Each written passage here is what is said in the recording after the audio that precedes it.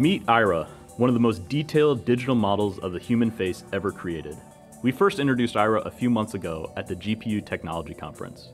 Computer graphics have amazed people for years, but they've fallen short in one thing that's most important to telling a good story: the human face. Not only does Ira look real, but this is all generated in real time. His skin has bumps and blemishes that move and stretch as Ira blinks and grimaces. Those imperfections make Ira far more real than the fake, rubbery faces generated by previous generations of graphics technology.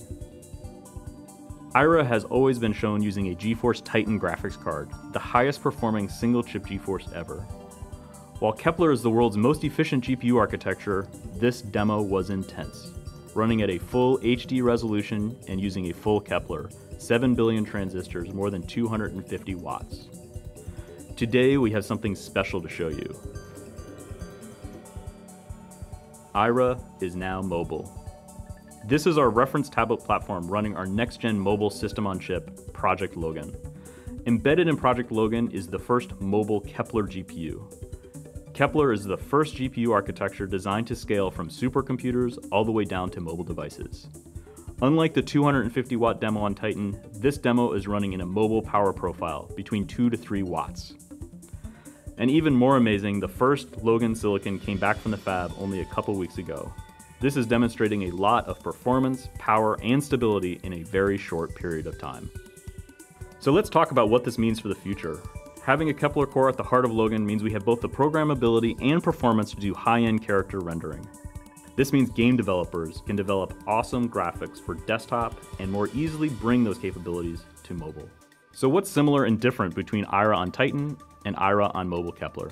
First, recognize it's not the full performance of the highest-end GeForce card, but there's enough oomph here to make careful quality performance trade-offs and produce a very convincing result.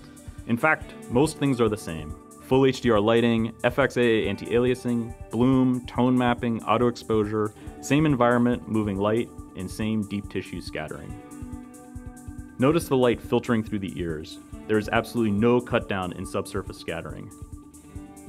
Now let's turn off subsurface scattering. Notice the skin has become chalk-like and crunchy. Light refracting through the layers of skin is one of the key things that makes Ira look real. So what's different? The Titan version has an Uber skin shader that uses several passes and several render targets to get the most realistic looking skin.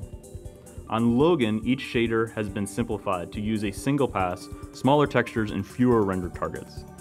This all comes at a slight reduction in quality, but much faster performance. The resolution is also different. On Logan, Ira looks great rendered at HD. On Titan, Ira can be rendered up to 4K. But Ira is also sporting new things from his original introduction. The light refracts more realistically in the pupil. We've also added additional tear duct layers around the eyes, a nice blend between skin and eyeball so it looks much more realistic.